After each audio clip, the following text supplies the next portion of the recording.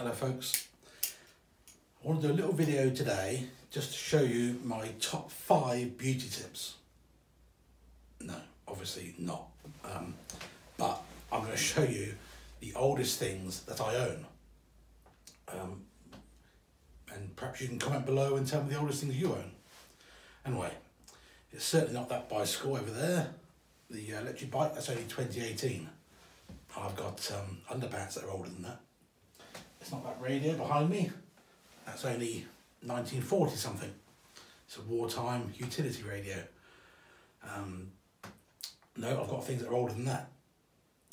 Now, the oldest thing I've got in the house, by a long, long way, is this. No, not the jar, no, the stuff inside it, the water, H2O. By far and away the oldest thing any of us have got, because it's all about 3.5 billion years old. All the liquid water on the planet is all easily that old, if not older, even 1 billion years older than that maybe. But the moon came along and hit the planet, got rid of a lot of it, but it all came back to us from the Kuiper Belt. It's one thing that creationists and scientists can agree on, is that water is one of the first things on the planet. All the rocks that make up the planet have been turned over by tectonic action and recycled and melted and changed. But water is about the oldest thing on the planet. It's really good for helping the throat, which is a bit sore at the moment. But anyway, moving on, you're thinking, it's a very short video, Wayne. Very, very short video. You've just told me water's the oldest thing you own and that everybody owns it. Great. But no, I do have older things. And they're all here. And I'm going to bring you over to have a closer look and talk you through them. And I hope you enjoy it. So come over here and have a look. So, here are some of the things I own that are really rather old. Now then, this, I must just point out that none of these things have been taken from an archaeological context, or they weren't found in an archaeological context, so they're of little value to science really. But the ones that are of interest, I have notified the British Museum, and they're aware of and have recorded. So let's start with this. This here, I believe, is a trilobite. Now it's been turned to flint over the millennia, as you can see. I'm pretty sure it's a trilobite. I'm guessing this is probably the head end, this is the body, and that's the tail end. Trilobite's like a little sea arthropod. They're around from 500 million years ago in the Cambrian period, all the way up to mass extinctions 250 million years ago. I found that on a gravel driveway some years ago. Don't exactly remember where, but I remember finding it and being amazed. I might have been sat in a pub actually, on some gravel in the pub. Either way, that's pretty old. Now a bit newer.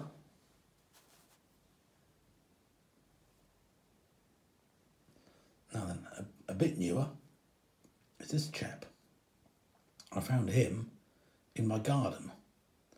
I live on Chalk Downland, and that is a sort of sea urchin type character, a very early sea urchin, an echinoid. That is, now they would say the chalk around here is 95 to 85 million years old. So that's pretty old, isn't it? I think you'll agree.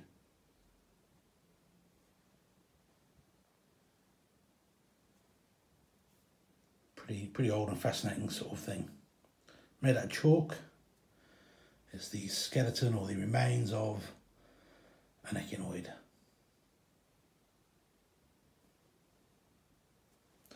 And here is another one. This one I think I would have found on a beach or on the Thames foreshore.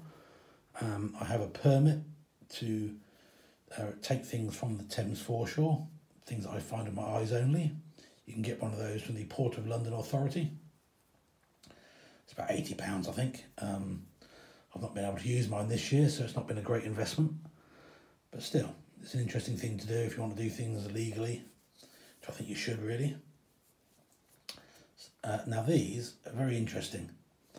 Apart from being a good 95 million years old, they were also found, they've been very significant to mankind for a while really, because in 1887 a chap called Worthington Smith, sorry I should just focus that, a chap called Worthington Smith found a 4,000-year-old grave on Dunstable Downs of a mother and child that was surrounded by thousands of these, or at least hundreds of these.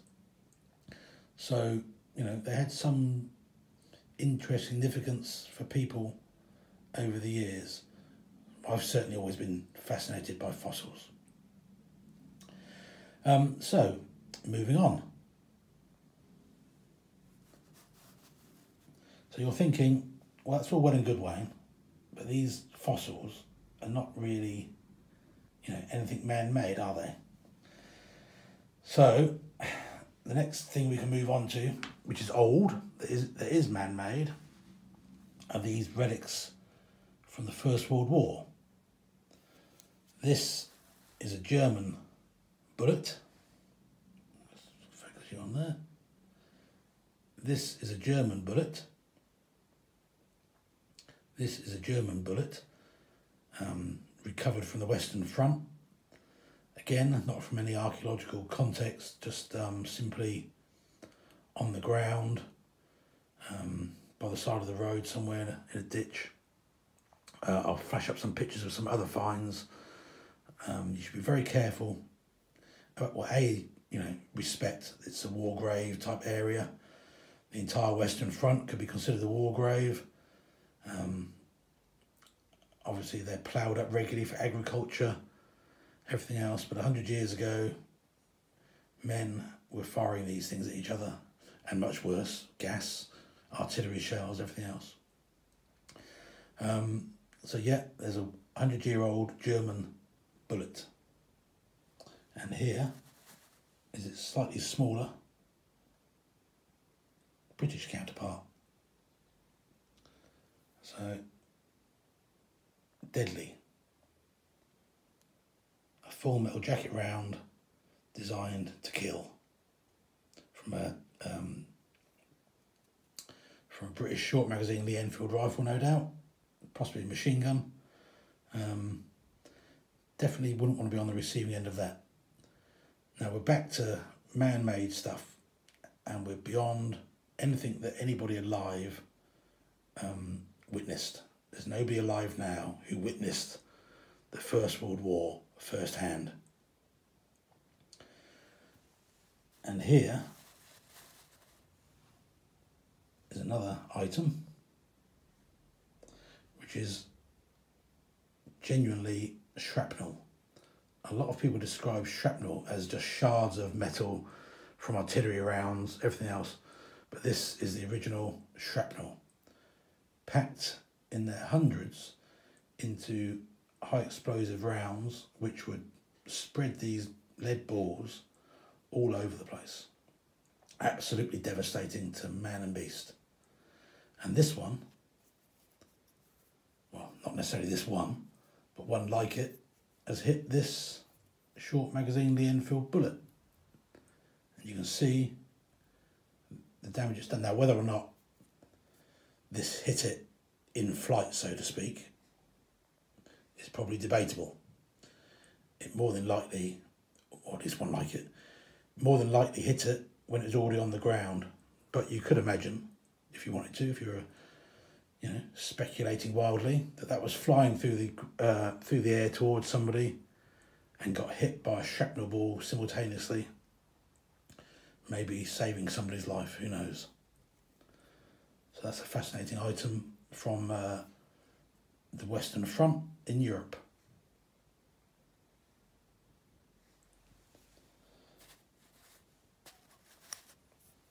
Moving on, I've shown you this coin before in the previous video. Let me try and grab it. I don't know if you can see, that says, let me try and get a magnifying glass on there for you. that says 1878. Does that work? Making it better? Not really, does it? Okay. Anyway, the date of this coin, I think in the previous video I said 1873. But it's actually 1878. I found it metal detecting in Surrey on with a metal detecting club. And it's a little bit worn where it's been buried so long. But interestingly, 1878 is the same year that Graham Alexander Bell demonstrated his telephone to Queen Victoria at Osborne House on the Isle of Wight, and was able to make what we would now laughingly consider, but was able to make a long distance phone call. Osborne House on the Isle of Wight is near Cowes, so he first phoned Cowes, not the bovine animal, the small town on the north of the Isle of Wight. He made a telephone call to Cowes, which is across the River Medina from Osborne House, and then he phoned Southampton, which is across the Solent, and then he phoned London, which is obviously where Buckingham Palace is, so the Queen was very familiar with how long that took to get there, and she could speak to somebody on the other end of a telephone instantaneously. So quite fascinating. Going back in time a little bit there. Again, this is all stuff now beyond anybody that's still alive and kicking. So now we come to this, which is basically a cartwheel penny from 1897. But you'll notice it's been overstamped with Lloyd's Weekly newspaper. 3D, 3 penny, posted free. Now then, who was Lloyd, you're asking? Lloyd was Edward Lloyd, and he decided to make newspapers. But he didn't really want to pay the tax on making newspapers. So this is in 1842 thereabouts. He really didn't fancy paying the tax. So he would make newspapers that were illustrated and wrote about stories that were relevant to the day, relevant to that particular week, but were historic, so that he could get away with saying it's not a newspaper, it's, you know, it's sort of some other form of publication that you don't have to pay tax on. Anyway, that didn't last long, and he decided in the end that he would actually pay the tax. And in 1843, he made Lloyd's Weekly newspaper and reported the news as he saw it. But you're wondering now why this cartwheel penny from 1797 has been overstamped. And the reason is, between 1797 and about 1860, these were legal tender still. When they were made in 1897, they were worth a penny, literally a penny in copper. And as things went on, wars with France and everything else, commodity prices changing, they suddenly became actually worth more than a penny. So the Royal Mint decided, or the Soho Mint, decided it wasn't really practicable. And Britain was in an awful state with its coinage at the time. Britain couldn't really produce, until this coin, Britain couldn't really produce enough coins. It was in a terrible mess, and things weren't getting any better with the introduction of this one, really. Anyway, what Edward Lloyd decided to do was use these pennies. He defaced them, which you could get away with back in those days, and he would pay his staff with them. So that when his staff went to the shop and bought their groceries, they would use these pennies, and as a form of advertising, this would then get about. Now then, also interestingly, in 1843, Edward Lloyd decided to post out these newspapers to his clients, And as you can see on this one, so this dates this pretty precisely to around 1843, really, or at least the overstamping. And this now says that it's 3 pence 3D post-free. Well, it wasn't really post-free. All he'd done was add the postage onto the price of the newspaper. So that your 3p newspaper was only really a penny, and you were paying the postage up front anyway. So a bit of a shark, I suppose, really. Yeah, like a lot of newspaper owners. So there we go. Moving on.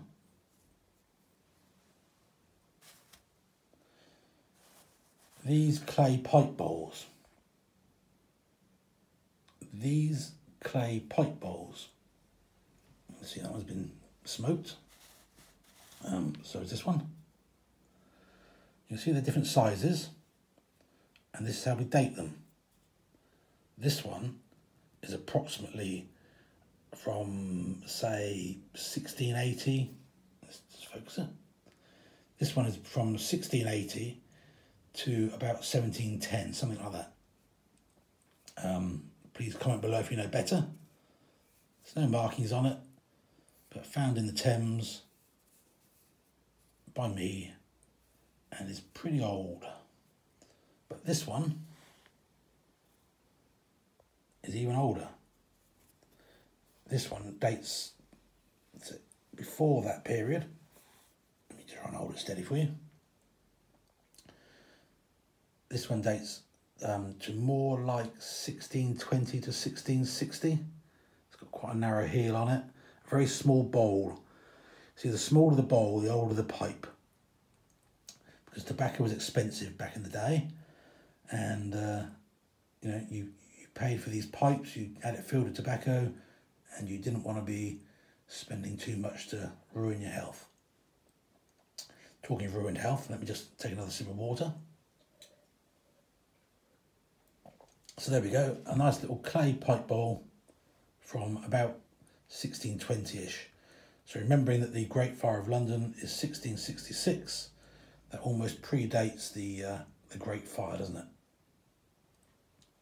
So quite possibly the person that smoked that witnessed the Great Fire of London, which is something to think about, isn't it? So what do we have next? Now then, this here fits into the hand quite nicely, and I'm told, or at least I believe, it's a handle from, so when you're roasting your meat on the fire, when you're cooking in some house or hovel in London, you've got the drips coming off the joint of meat, and you want to collect that because that's tasty and it's, you know, it can be used, and so you collect it in a drip tray, and that is the handle for a drip tray. I didn't know what it was at first, but I did speak to a very knowledgeable chap called Richard Henry. You should definitely look up on, now I don't remember where I spoke to him. I can't remember if I spoke to him through his website or through his YouTube, or maybe even through the River Thames mudlarking finds. But he did tell me that this was post-medieval, or likely post-medieval, and that was likely what it was. If I remember the conversation correctly, I'm sure I can be corrected if that's wrong. But that's how I remember that. So that's at least 500 years old. So post-medieval drip tray handle. You can imagine somebody easily moving that around. Found on the Thames. I find that fairly interesting. I think that somebody 500 years ago was using that in their day-to-day cooking. Now, a little bit older than that is this one. You can see those white dots in there. They are shells, because this is shell tempered ware. So those little bits of shell, I'm told, when they're different sizes like this, are most likely Roman. And when they're more even, more likely Saxon. Either way, that was again another London Thames foreshore find. It's only a tiny little shard, but that's easily 2,000 years old, which is again amazing. Somebody was using that for their tea or something, you know, their evening meal 2,000 years ago. The shell temper helps to strengthen the clay as it's fired. Now we move on to the considerably older items. This is quite a significant thing, really. This is a shard of a broken hand axe, or not a hand axe, a broken Stone Age Neolithic axe from at least 2,500 BC. You can see it's broken and possibly reworked. It's very smooth here. Now the Neolithic farmers came up slowly from the Fertile Crescent of the Middle East, made their way over thousands of years through Europe and finally to the British Isles, would use axes like this to chop down the forests so they could grow their crops and they could you know, raise their animals. And these were very handy tools. Unfortunately, this one broke. And I really do believe that somebody thought, well, rather than just letting it go, even today it's still got a very good edge on it, rather than just wasting it, let's reuse it as a scraper or something else. And it probably was, you know, useful for somebody for a long time after it broke. I'm sure this has been polished again here. And I think these edges have been chipped off to make it more comfortable in the hand. See? So anyway, that's very old. That's, you know, looks like at least 2,000 years before BC. So that's an old piece. Slightly older still, and by far and away the oldest thing I own, is another sherd of axe. And you can see this is broken also, unfortunately. And you can see I've done it here so that you can get an idea to the shape of these things. So you'd have a wooden shaft here. Just change that. We have a wooden shaft, and this would be the sharp pointy end that would do the chopping, and this would go into a socket of a piece of timber, and then this would be the other end. Now then, what's interesting about this piece though, this has been recorded with the British Museum, is that it's a sherd of jadeite axe. Now then, jadeite comes from the northern Italian Alps, and it's absolutely useless as an axe. So why would people make axes out of jadeite? Well, in sunlight, I mean, it looks pretty good here, but in sunlight this thing positively glows, and it really is a beautiful, beautiful piece of stone. And they say, I'm told by scientists, that this archaeologists, that this would take about 500 hours by a man or a woman polishing it until it became, this has now been knocking around in the ground for a long time. It was found in a ploughed field, as I say, there's no archaeological context, unfortunately. It wasn't found as part of a burial anywhere. So, excuse my throat, hang on, let me have another sip of water. Oh dear. Anyway, so yeah, about 500 hours for some man or woman to polish to an absolute mirror finish, and still absolutely no use as an axe.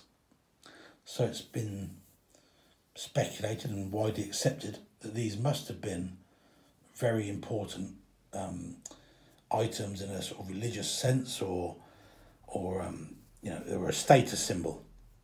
You know, only the absolute elite would be able to afford either the time or whatever, you know, whatever passed for money at the time, to have something like this, and it must have been very important. And apparently, occasionally they were broken as a symbolic gesture. You know, I'm so wealthy that I can afford to sacrifice this to the gods. But apparently this one isn't broken in antiquity. This one is broken by the plough. Get a better look at the break there. So unfortunately, somewhere is the other part to this, I'm sure. And these were sometimes quite large items that were often reshaped and, you know, apparently, this is what I'm told, were reshaped and kept by the various elites as status symbols. So they would get smaller and smaller each time they're broken and reshaped and remoulded and spread amongst the elites of the tribes. Obviously, they get smaller and smaller. So this would actually be quite a small one, but not insignificant size. Wouldn't it be nice to have the whole thing? Anyway, ladies and gentlemen, thank you for watching. This is by far the oldest thing I own, and this is a good 4000 BC. So that makes it a good 6,000 years old. What's the oldest thing you own? Please comment below and let me know. Hope you've enjoyed this video. If you've watched this far, consider subscribing and click the bell icon. We can get this channel growing if you subscribe. It really helps me out. So thanks for watching. Stay safe. God bless you. Let's hope that you can avoid the COVID and enjoy future videos. Catch up soon.